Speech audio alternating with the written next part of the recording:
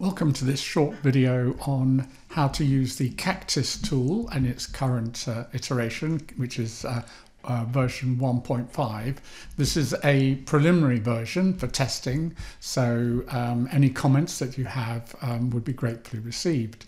To use the tool, just take the link that you've been given for the Google Sheet and copy it into the address bar of your browser, and you'll see the tool come up like this.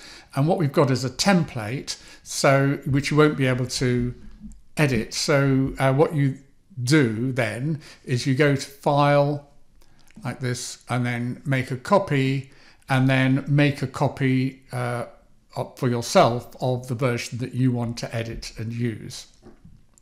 I'm not going to do this now because I've actually already made a copy. So I'm going to take you now to a copy that I've made which covers a particular example, in this case related to smoking cessation. So this is a copy that I've made for which looks specifically at how we can increase the proportion of people who are going to be attending free stop smoking services in the UK. So this is a standard spreadsheet, like an Excel sheet. The Google ones are a little bit different and have a little bit different functionality, but most of it's the same. So you'll see at the bottom here, there's a number of tabs. One's called Instructions, then one's called CACTISS, which is the main tool, and then there's a tab which is a master list of all the behaviour change techniques in the behaviour change technique ontology, around 280 something of them, and that's there for reference in case you want to look at it. And then there's one which is a set of what I've called CACTISS clusters. These are clusters of behaviour change techniques that correspond to a large degree to the groupings of behaviour change techniques in the behaviour change ontology. Not completely, because for this practical tool it's helpful to classify them in slightly different ways, but mostly. And then there's various other tabs here which you don't need to worry about. You can have a look at them, but they're used by the system to fill in the tabs that you're interested in. So if we start with instructions, then I've created a set of instructions here, step-by-step guide of how to go through it, and I'm just going to take you through those now. So the spreadsheet that you're interested in here is the one called CACTISS at the bottom here, and the first thing you need to do once you get into the spreadsheet, and your own version of it that you can change, is to enter whatever your behavioural target is, your population or the group that you're interested in, and the setting. And you'll see that whenever you hover on one of these cells that has a little triangle, dark triangle in the corner there, then it will bring up a little pop-up which will explain what you're supposed to do in that cell. So here's one example, there's another example here as well, and then there's examples here, and so on. So wherever you see one of these little dark triangles, you can just hover over it and it'll give you some information. So what we see about the behavioural target is that it includes more than just the behaviour.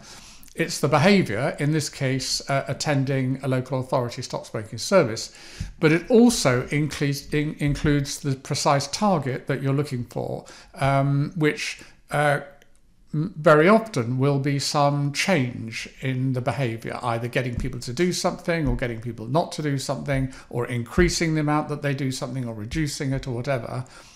And in an ideal world, when you're creating behaviour change interventions, you should have some idea about the extent of change that you're looking for and where it's going from, particularly if you're dealing with a population. So in this case, we say attending local authority stop smoking services each year, change it from 5% to 15%. So that's your target. It includes the behaviour and what you're starting from in relation to that behaviour and what you're hoping to go to, whether it's an individual or a group or a population. Then you'll want to put the target population or group. In this case, we're talking about cigarette smokers. We could be more specific. We could be talking about cigarette smokers in England, but we're also going to talk about England as the setting, so that may not be necessary. But try and be as specific as you can about this target group. And then the setting is the setting where the population resides, or it could be the setting where the behaviour is going to occur. For example, if you're interested in road user behaviour, and particularly the behaviour of people in cars, then the setting might be cars. But you could also be referring to the setting where the intervention is actually delivered as well. So you can use this to specify any or all three of those, where the population is, where the behaviour occurs, or where the intervention is going to be delivered. And that sets you off with whatever it is you're trying to achieve. The next step is to go to this column here, column B, and to go down the list of COM-B questions to make the COM-B diagnosis. And what we've done is we've identified 8 questions each for capability, opportunity, and motivation. And the answers for relating to these questions are ones that you select from drop-down lists here. And in step 2, the first thing you want to do is to say, is this going to be relevant for this behavioural target in this population, in this setting? And if it is relevant, how much do you think it's worth targeting? For example, it might not be worth targeting if people are already perfectly fine with it. For example, if you're confident that everyone is fully aware of being able to, or the availability of attending a local stop smoking service, then you would just say that this is not relevant, or there's no room for improvement, or little room for improvement. But the other options are there could be some room for improvement, or there could be major room for improvement, or it could be that you don't know. Now, to answer these questions, you would either do audience research or look at the literature, or if there's no other option, you could try and get expert opinion on it. So you can fill all these cells in very quickly if you want to, but obviously the more information you have based on a proper analysis of the scientific literature and any research you might have done, the more likely you are to get an accurate impression. And in this case, the evidence is pretty clear from population data that there's quite a bit of room for improvement here. So that's a potential target. Then we've got things like how well do they know how to do it? And I've put major room for improvement here. There may be some, there's always a matter of judgment. But again, what we often find in the survey literature and people's behaviours relating to attending stop smoking services is that even when they know that they exist, they're not 100% sure how to actually go about getting access to it. So that may be another potential target. And we go down this list. So how well do they understand the benefits or costs of not doing it or doing it? Remembering here that when we talk about behaviours, behaviour can include not doing things as well as doing them. You should express your behaviours in whatever way seems most natural given the context. So, for example, stopping smoking might be a behaviour here rather than smoking, if you were interested in that specifically as a behaviour. Or stopping people or reducing the amount of bullying, for example, or sexist behaviours. That would be something as well. So remember, your behavioural target can relate to actually engaging in a behaviour or stopping people from engaging in a behaviour. And then other ones from the COM-B diagnosis are how confident are that they can do it. These are all capability issues. How far do they have the cognitive, perceptual, or psychomotor skills to do it? Remember, these are all very broad brush categories. And in a particular instance, you may well and will obviously have a specific idea about what that means in case of this particular behaviour. For example, in relation to a sporting behaviour, psychomotor skills could be a critical thing. So we've got things like how far do they have the ability to make judgments needed to do it, for example, to assess risks and so on. How far do they have the self-regulatory capacity or resilience for it? I won't go through explaining all of these in detail because that's obviously way beyond the scope of this. But in order to be able to answer these questions satisfactorily, you should have a good understanding of what all these questions refer to. And then we've got things like the physical strength, flexibility or stamina. And then we have the opportunity questions which relate to physical and social opportunity. So how normal is it within their social environment? That's a social opportunity factor. Formal rules is a social opportunity factor, and so on and so forth. And then for the motivation questions, we've got how worthwhile do they think it is? So how much enjoyment or satisfaction do they expect to get from it? How far is it provoked by an emotional drive state, such as anger or hunger, for example, or in the case of cigarette smoking, cravings relating to nicotine dependence? How far do they expect it to reduce or prevent physical or mental discomfort? How well does it fit with their self-identity, etc., etc. So in a sense, what you've got here in these 24 questions, 8 each for capability, opportunity and motivation, is a way of classifying all the different factors that may influence a person's behaviour. And a lot of what we're doing in behavioural science is to unpick those and to find out how they play different roles in different behaviours. So you're going to go down this list, column B, making a judgment about these.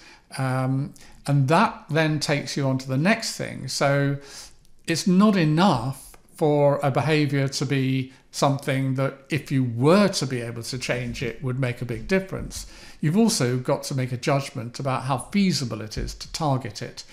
And there are a number of factors that will come into play there. First of all, have you got the resources? Have you got the money to be able to invest in it? How practicable is it given the people who are going to be able to work on it, for example? Do you have the time to be able to develop something that would target it and so on? And we capture these in what we call the appease criteria, which you should gen up on or be familiar with in order to be able to use this tool. It's in the Behaviour Change Wheel guide. So you might judge that it's very feasible, or you might say, well, it's feasible, but it could be difficult, or it could not be feasible, or it might not be relevant, or you might not know. And so you're going to form a judgment about all of those, again, as far as possible using evidence, but there'll always be some kind of judgment involved. So it's a good idea to do this with a group of experts. And then on step 4, this is where you pull together the information from steps 2 and 3 to decide on a priority that you're going to attach to targeting each of these COM-B constructs. And what you probably want to do is to, you can say high, medium or low, is to select as high the ones that you think, right, these are worth developing an intervention to target. Anything lower than high, whether it's low or medium, are ones you're probably, at least at this stage, not going to focus on. So that's probably the criterion that I'd use, whether this is something that reaches your threshold. It's still worth differentiating low from medium, because you may go back if you find, for example, as you start to develop an intervention or you get more information, that something you previously thought of as high actually is not, and you might then revisit this list and have a look, well, okay, maybe we'll go to one of these lower priority ones. It just gives you that flexibility. So after step 4, you've got a whole series of things that you think are worth targeting in terms of the COM-B diagnosis. And this takes you really to the meat of the thing in terms of identifying the components of your intervention, which is step 5. And what you see here in this grid are a series of drop-down lists. Where there is a drop-down list present, which you can see here, here, here, and so on, as opposed to just a blank cell, that's where I've made a judgment about the fact that this is likely to be a a type of behavior change technique or a cluster of behavior change techniques that's going to be relevant for this particular target.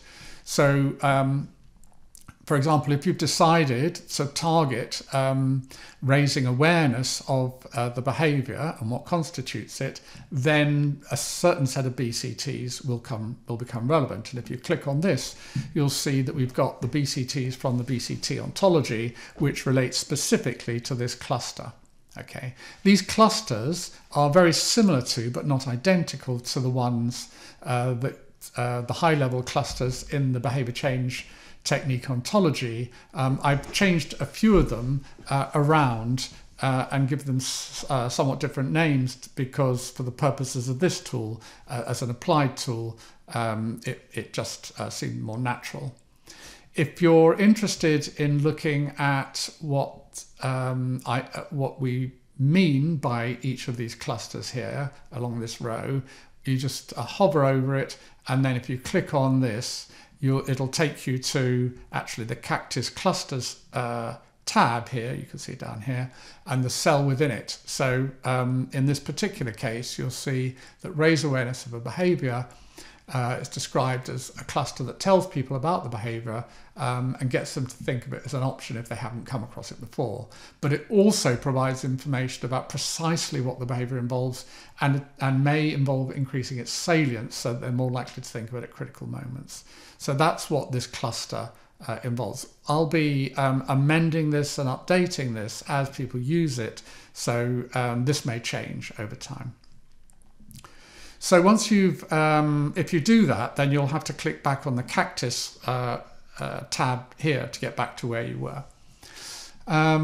So you might say, okay, we're going to choose here just simply advise specific behavior, BCT.